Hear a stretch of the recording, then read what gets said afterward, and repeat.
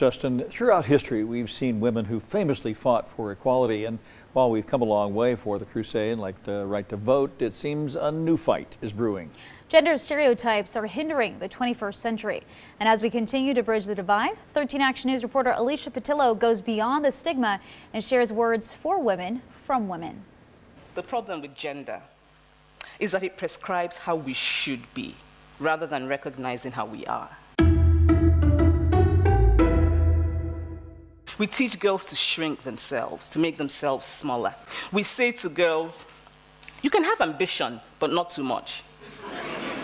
You should aim to be successful, but not too successful, otherwise you will threaten the man.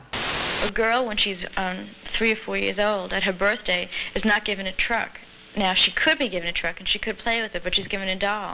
I do think women are held to a different standard just because of the general gender roles that have shaped so much of our society and culture historically.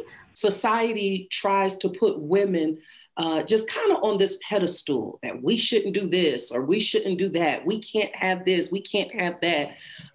Just the limitations that they put on us as women. Women have come a long way in the strive for gender equality, yet the fight isn't over. I would be lying if I said throughout my career I didn't feel that pressure and continually feel like I have to overcome those stigmas. Sure, women have made leaps and bounds in voting rights to a seat in the Oval Office. We did it, Joe. But there's a barrier we can't seem to break, a glass ceiling that seems to separate women from men in the workplace, home, and even lifestyle. I think all women have at some point in their lives experienced some type of discrimination of some sort. It seems gender stereotypes and bias toward women have carried over into the 21st century. You might think that, I'm this big Black woman, that I'm going to be loud, and all of these stereotypes that go along with what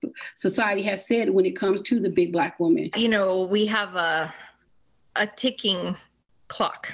Being called the angry women, and when we're passionate about what we're doing. You got married, now you have to have kids. Always have to be the nicer person. Always have to put the smile on our face no matter how we're feeling. You're making more money than your other half. So, you must wear the pants in the family. And women still face outdated taboos or unrealistic goals set by society standards. It's more than just a pretty face, nice body. It goes beyond. Oftentimes expected to ignore the realities of their own lives. As women, the more that you are in the spotlight or the more that you put yourself out there, the more common it is that shows up. It's almost like there's this tendency to look for the things that woman is failing in or not good at, instead of focusing on the things that she's accomplished. Despite these barriers, women have chosen to take a stand against inequality. I'm here to just break the limitations. I would say the older I've gotten, though, I don't address the stigmas. I don't say anything to society. I just be, again, authentically myself. I call it your problem that you're feeling that way, not my problem.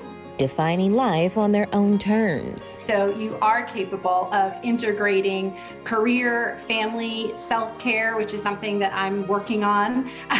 Break the glass ceiling. I'm talking about shattering everything from the stereotypes to, how we show up, how we treat one another. And while there's still a long way to go, they're seizing every opportunity to fulfill the promise of equality for all. But while I may be the first woman in this office, I will not be the last.